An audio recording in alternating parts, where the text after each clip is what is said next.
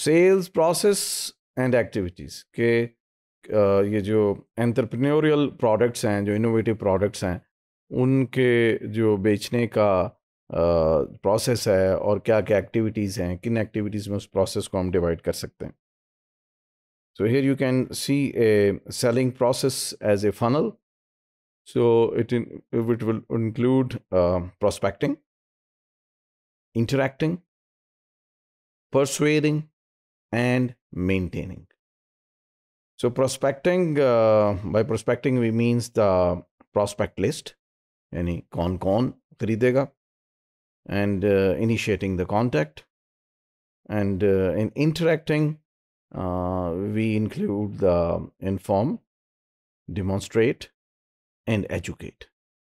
लोगों को ये बताना कि ये प्रोडक्ट बन गई है, उनको ये प्रोडक्ट जो है इसको चला के दिखाना, इसकी डेमोन्स्ट्रेशन करना, और फिर इसके जो मुख्तलिफ फीचर्स हैं और how it is different from the other products available in the market, उससे कैसे मुख्तलिफ है ये समझाना. Then persuading, that is presenting the solution per stakeholder in decision making unit.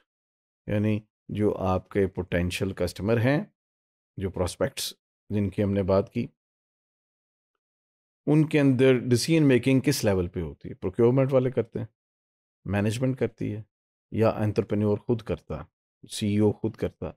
तो जो भी डिसीजन मेकिंग यूनिट है, उसमें उसको इस प्रोडक्ट को प्रेजेंट करना as a solution to some of its problem. कि वो जो प्रोडक्शन यूनिट है उसके अंदर कोई प्रॉब्लम है यूजिंग द एग्जिस्टिंग इक्विपमेंट, और आप एक नया इक्विपमेंट लेकर आए हैं as a solution to that very problem. तो इस तरीके से आप उसको प्रेजेंट करेंगे टू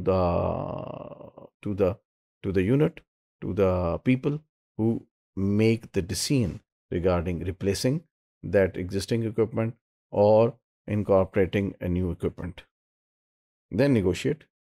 उसको आप डिस्कस करेंगे, उसको बताएंगे क्या उसको सर्विसेज मिलेंगी, क्या उसके जो प्रॉब्लम्स हैं वो दूर होंगे, और फिर negotiation on the price, फिर negotiation on the payment.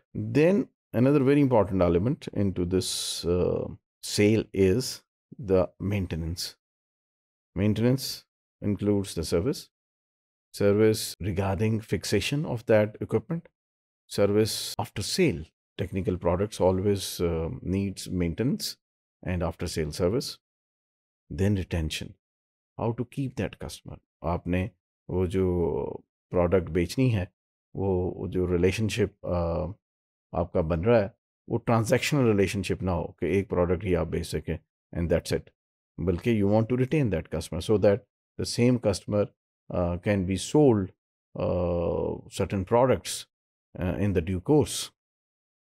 Then building the relationship, ताकि वो उसको आप पे ट्रस्ट हो. What ever you are suggesting, what ever you are offering, तो you keep that customer in mind कि दैट ये जो कस्टमर है, customer A for example, is my loyal customer to home I can sell the product. So as we said, selling involves 4 major stages: prospecting, interacting, persuading, and maintaining the relationship. Prospecting includes a prospect list, that is developing a list of potential customers, most promising ones, for maximum effect from the target segment with the help of marketing department.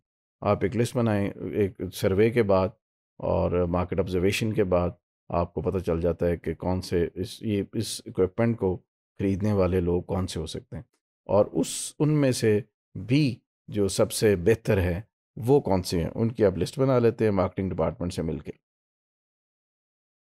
Then you initiate the contact. It means that identification of A contact person and introduction with him for first appointment. इस company में हमने किससे बात करनी है. During the first visit, listen carefully to obtain as much information from the prospect and his situation as possible. What are the problems at hand that need to be resolved?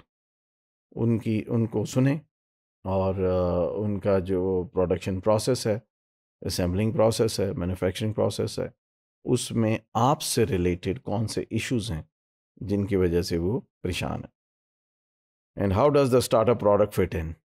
और इस पे सोचे कि जो जिस प्रोडक्ट पे हम काम कर रहे हैं या जो प्रोडक्ट स्टार्टअप बना रहा है या बनाने जा रहा है, वो कैसे इनके इन प्रॉब्लम्स का सॉल्यूशन दे सकता है। Then interacting includes inform the prospects about the startup, its innovation and its service। उसको बताएं कि हमने क्या प्रोडक्ट बनाई है और ये आपके लिए क्या खिदमत कर सकती है। Demonstrate, explain what the product can do in a planned and careful way, otherwise can cause serious issues। एक पूरे प्लानिंग के साथ आप उनको, अगर तो वो प्रोडक्ट ऐसी है कि आप कैरी कर सकते हैं तो वेल एंड गुड, अदरवाइज उनको प्लान करके उनको इनवाइट करें अपने यूनिट में, और उस जो इक्विपमेंट आपने उनको बेचना है उसको चला के दिखाएं।